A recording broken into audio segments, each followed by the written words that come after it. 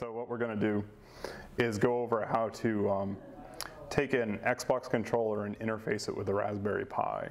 So what we're trying to do is connect a Raspberry Pi so that we can create a program that will allow us to automate pressing buttons on the controller, which then those signals will get sent to an Xbox and be able to actually play an Xbox game, or to automate playing an Xbox game.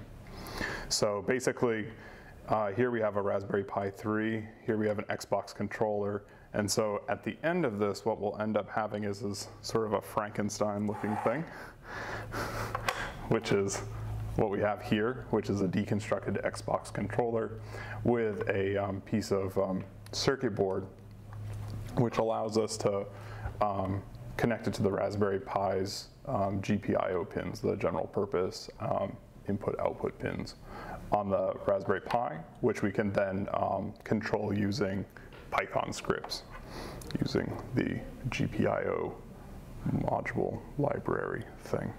So in order to do this, basically we need a few tools. Basically, it's useful to have needle nose pliers, wire cutters, a small Phillips head screwdriver, wire strippers, just to do everything. Also a soldering iron to actually making the connections, and also a multimeter for doing troubleshooting and debugging, making sure that everything is connected. In terms of parts, we will need a piece of perf board for actually mounting all of the components to. We need 20-pin female headers. This is what will actually make the connection with the male headers on the Raspberry Pi. So I have a couple of those. We'll need some 220 ohm resistors. So these we need so that we can control the current flow between the circuit board on the the circuit board on the Xbox controller, controlling the current flow between that and the Raspberry Pi. The Raspberry Pi is a relatively sensitive piece of electronics, so if you either over voltage it or over current it, it will fry it. So that's to protect the Raspberry Pi. We will also need some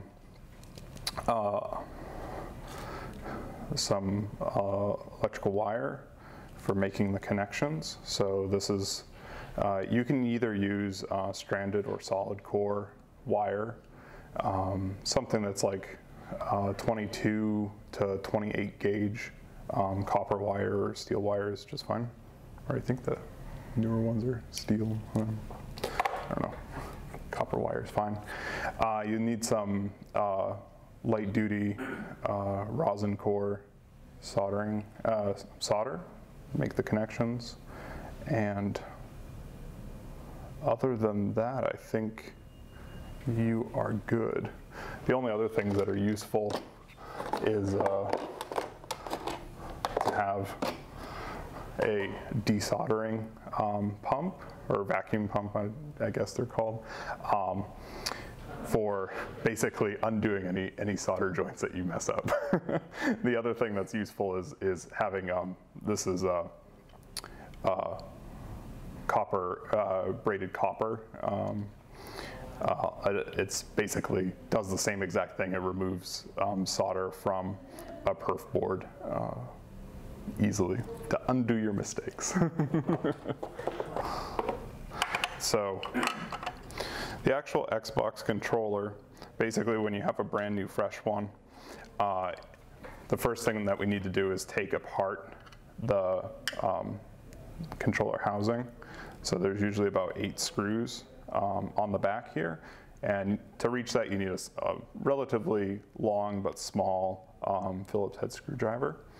Take all of those out, so I've already done that. Movie magic. And so then we have the internals of the Xbox controller. Basically we have we have the actual PCB, the printed circuit board, that has all the electronic components and what the USB cord connects to. That's sort of their main thing of interest, but we also have the two trigger hardware levers here. And the other thing is we also have these two vibrating motors. So these are what causes the thing to rumble. For doing these controllers, because we're trying to automate everything, we would really not like to have this thing rattling around. So the very first thing that you want to do is cut these things out. So you can just snip off the wires, take those out. We don't need them for anything, but I have a whole bucket of them. So you can take those off. Then what we'll do is we'll remove the PCB. There's usually two screws that are both connected to the plastic joining the triggers. So we'll just remove those.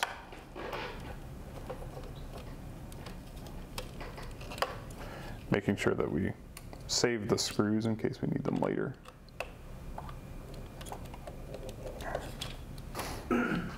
So now we can pull this off and pull it up. Oh. So some of the buttons will get stuck to it.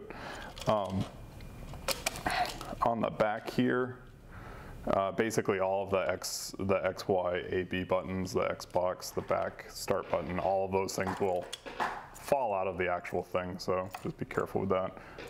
For this type of controller that we're using, we don't need any of that stuff, so all of that can get thrown aside. One of the important things here is there's a little assembly inside that controls the directional pad, the D-pad. And so depending on the actual version of the controller, these have different connectors. So in this case, we have a set of headers. So we have female headers here, male headers here that go together. So when we took off the PCB, they just separated out. Sometimes though, like in this controller here, yeah, we'll just take this one apart as well, so you can see the difference. All right, so this one, when you pull it out, you'll notice that the D-pad is connected by a ribbon strip or ribbon cable to the original PCB. So when we find one of these, basically you can just immediately cut this out. So for simplicity, it's easier just to cut it right in the middle to get rid of it. When we go to actually solder into those terminals, we can do it in a couple of different ways. So we'll probably we can probably just desolder these pins right here and remove the rest of this plastic ribbon cable. But anyway, that's one version. Okay. All right, so on the board here, you'll this is the front of the board as if you were holding it. We have analog sticks, and then we also have all of our buttons. So the buttons, typically when you take apart the controller, they have these little rubber pads on top of them. So what these things are is when you're pushing on the button, this helps make contact between these sets of terminals. So there's two of them. And basically this is just a switch so that when you push down on it, it connects the two sides, completes the circuit. That tells the rest of the circuitry in here that you've pressed that button, and then that signal gets transmitted to the Xbox. So we don't want that, so we can remove those. All right, so we now have it completely disassembled. I mean, if you're an overachiever, you can remove the triggers to make it all more compact, and you can also remove the analog sticks, but those involve quite a bit of desoldering and it's a little bit of a pain, so we'll just leave those as is.